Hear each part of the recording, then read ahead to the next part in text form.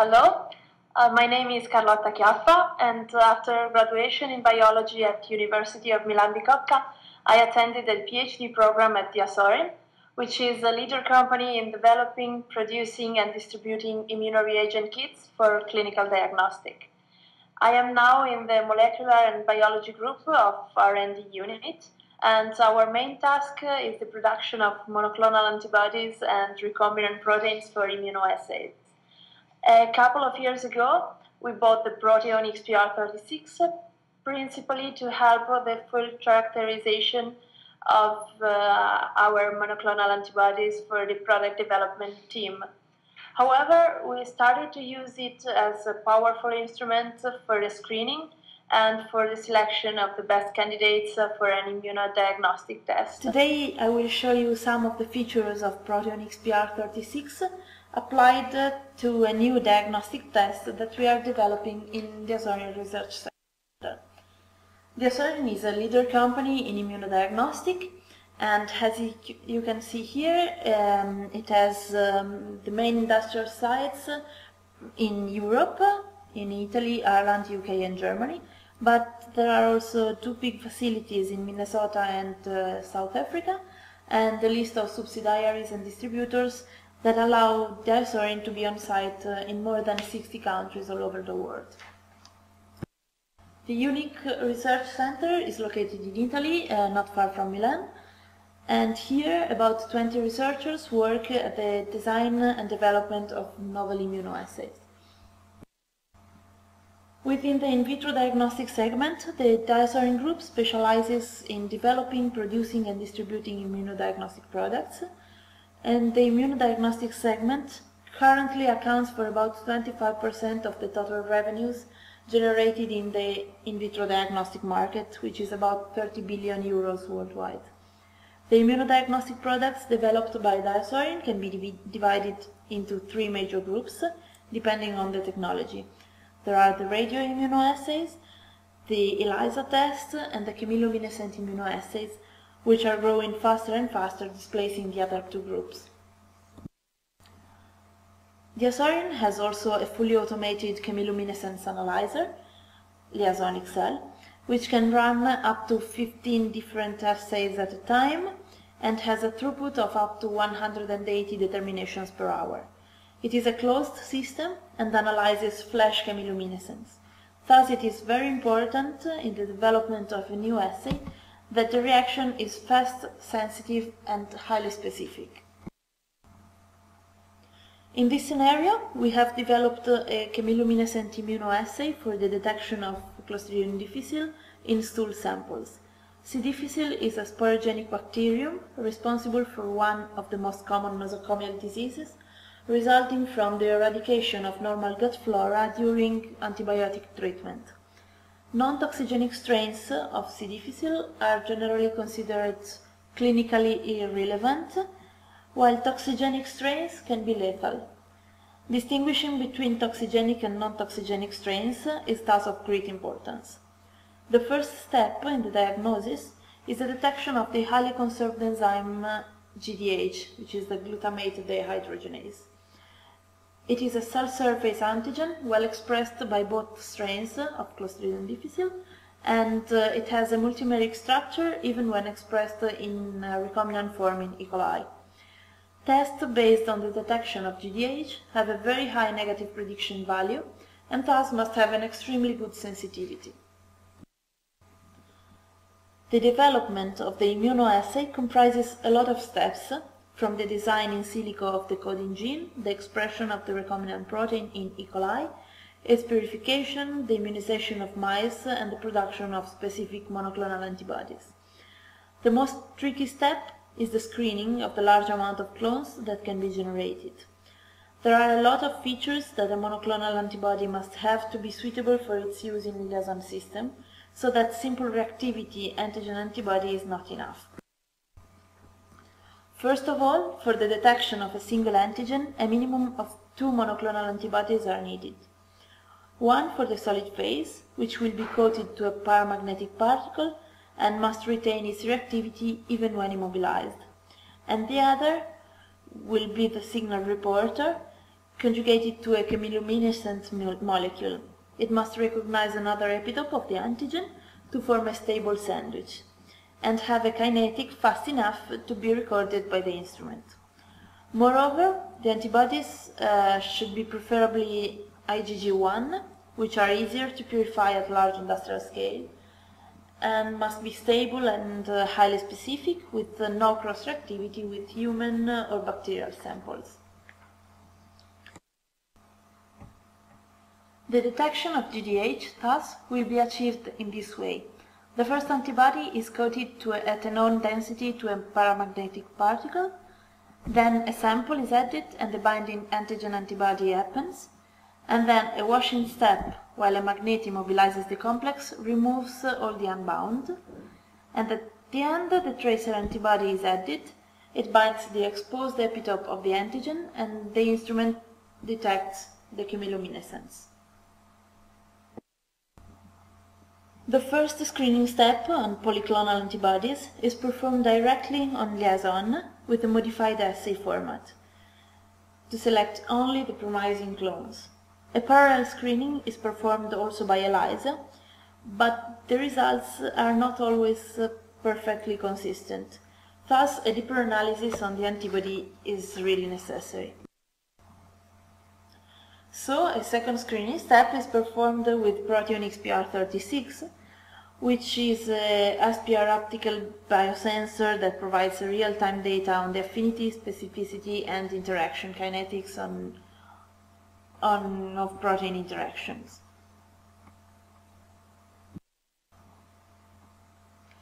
As you all may know, surface plasmon resonance is a powerful technique to measure biomolecular interactions in real time in a label-free environment. While one of the interactants is immobilized to the sensor surface, the others are free in solution and pass over the surface. Association and dissociation are measured in arbitrary units and displayed in a graph called the sensogram. There are different chemistries to immobilize protein and molecules, which can be unmodified amine coupling, neutravidine biotin binding, and histidine tagged protein capture. The major advantage of ProteOn in comparison with other similar instruments is the 6-for-6 interaction. The microfluidic is organized in 6 channels that rotate orthogonally to give simultaneously up to 36 sensograms.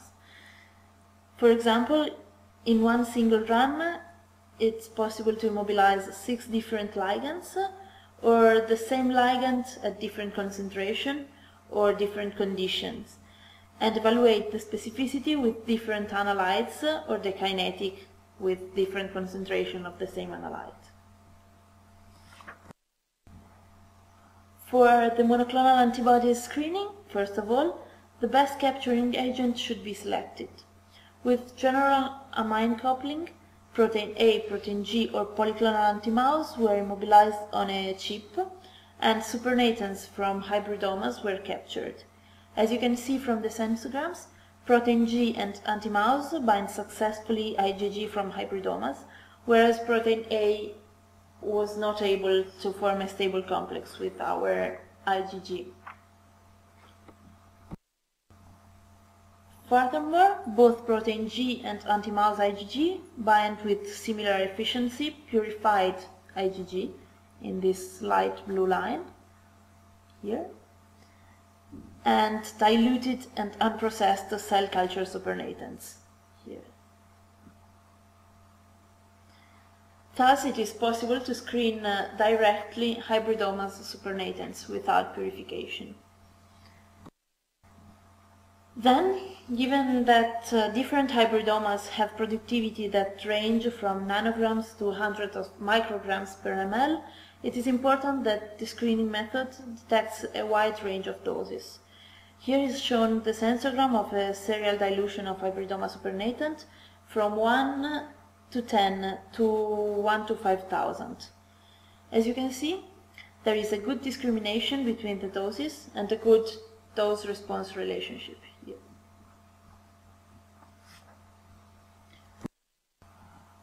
We tried also to see how many regeneration cycles it is possible to perform on a chip without affecting the binding capacity of the capturing agent.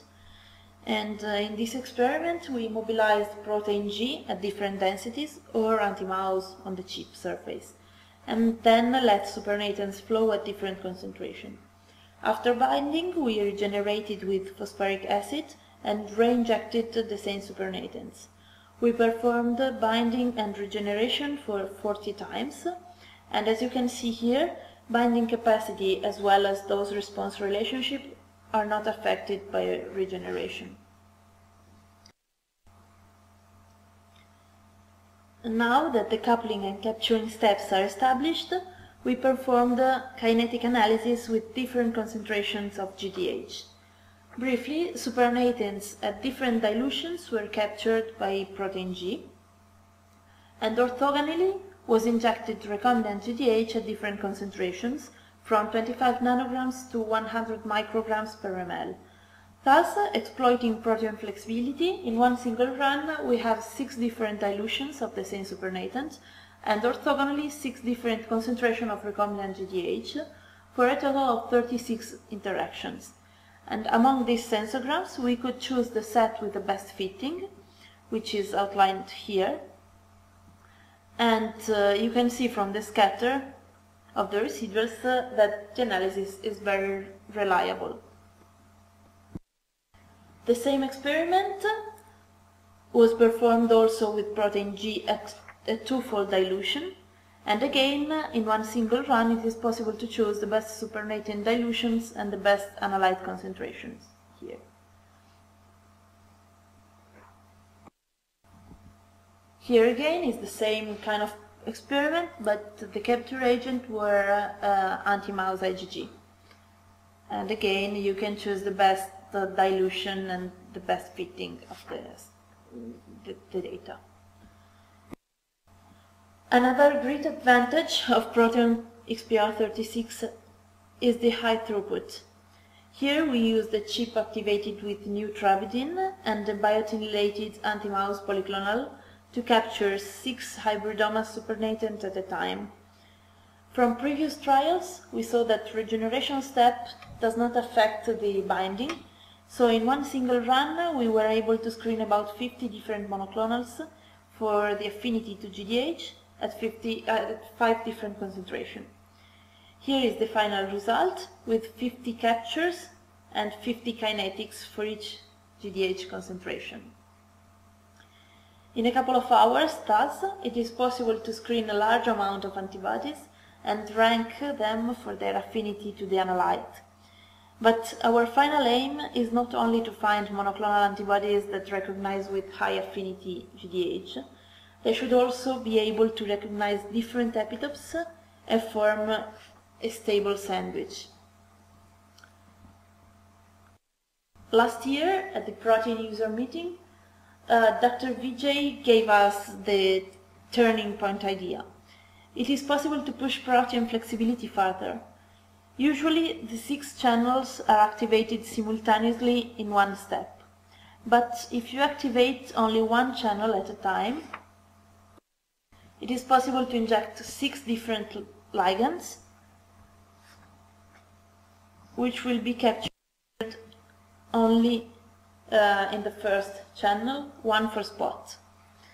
Then you can activate the second channel and inject other 6 ligands, and so on for all the channels.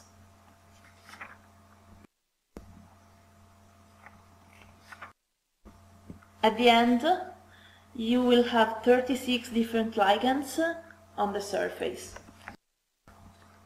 And with the injection of the analyte, you can obtain 36 different sensograms, 1 for each ligand. Here are the 36 sensograms. We captured the 36 different monoclonals on the chip surface and injected orthogonally recombinant GDH. We obtained kinetic for all 36 monoclonals, but this was not enough again. We added again orthogonally to GDH, another monoclonal antibody to see if there is any sandwich formation. And here, in this way, we were able to select the most promising pairs of antibody. Here you can see the result. We checked on the liaison platform a group of selected antibodies. 3 of them gave great results. In particular, monoclonal antibodies N96 was coating on paramagnetic microparticles, and the other 2 were conjugated to the chemiluminescent molecule. As you can see here, they are able to bind recombinant GDH at low concentration and can form a stable complex which is detected by the analyzer. Obviously, these results come from the integration of different technologies. For liaison application, in fact, ELISA-based screening has often low predictive value. The integration between ELISA and ProteOn allowed the selection of a lower amount of antibodies, but with higher success probability. In fact, if you see here in the table, with the ELISA-based screening, we selected 500 monoclonals reactive to GDH, and among them only 49 were promising after ProteOn analysis, and at the end only 4 were included in the industrialization process. Concluding, these data show that for the development of a diagnostic test, one of the most important values to be assessed is the affinity of the antibodies, even if it's not the only parameter.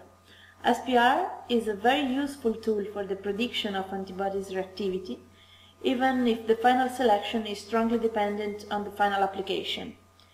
Among SPR instruments, ProteOn XPR36 has a unique flexibility that allows the parallel analysis of multiple variables in one single run.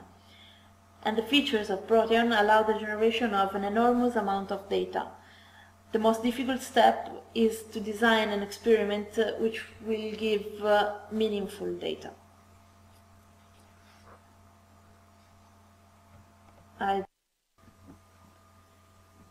I finish with just some acknowledgement to the DiaSorin research group, and I thank all of you for the attention.